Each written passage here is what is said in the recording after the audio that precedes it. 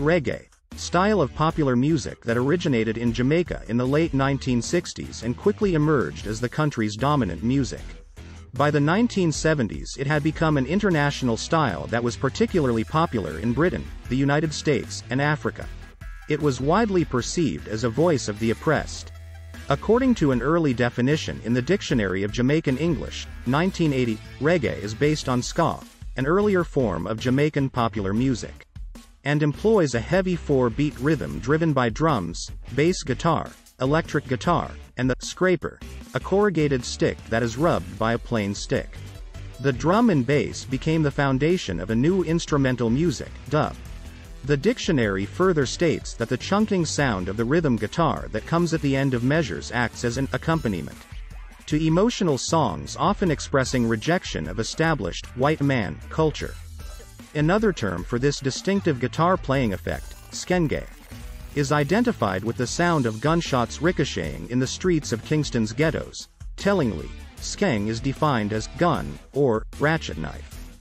Thus reggae expressed the sounds and pressures of ghetto life. It was the music of the emergent, rude boy, would-be gangster, culture. In the mid-1960s, under the direction of producers such as Duke Reid and Coxsone Dodd, Jamaican musicians dramatically slowed the tempo of ska, whose energetic rhythms reflected the optimism that had heralded Jamaica's independence from Britain in 1962.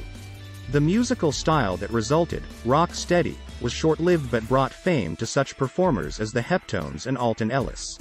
Reggae evolved from these roots and bore the weight of increasingly politicized lyrics that addressed social and economic injustice. Among those who pioneered the new reggae sound, with its faster beat driven by the bass, were Toots and the Maytals, who had their first major hit with 54 to 46, That's My Number, 1968, and the Wailers, Bunny Wailer, Peter Tosh, and reggae's biggest star, Bob Marley, who recorded hits at Dodd's Studio One and later worked with producer Lee Scratch Perry.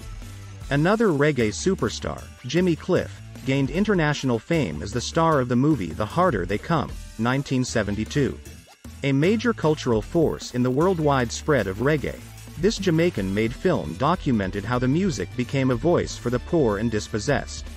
Its soundtrack was a celebration of the defiant human spirit that refuses to be suppressed.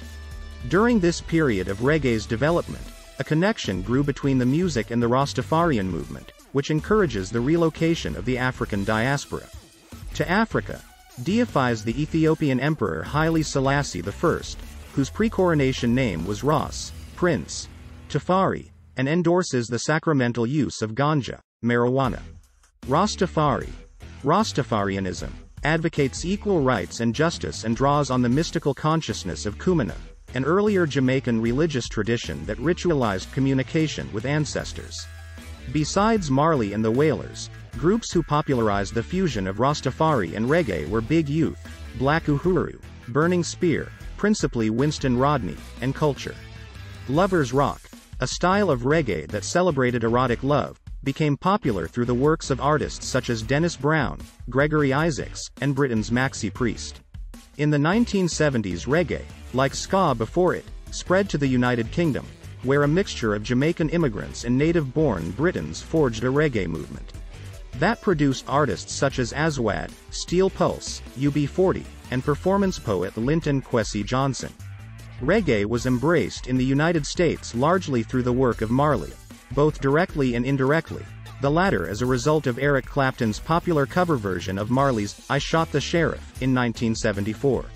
Marley's career illustrates the way reggae was repackaged to suit a rock market whose patrons had used marijuana and were curious about the music that sanctified it.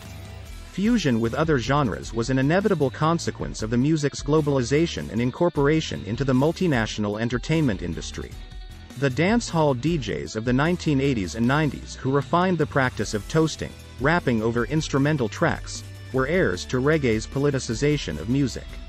These DJs influenced the emergence of hip-hop music in the United States and extended the market for reggae into the African American community. At the beginning of the 21st century, reggae remained one of the weapons of choice for the urban poor, whose lyrical gun, in the words of performer Shabba Ranks, earned them a measure of respectability.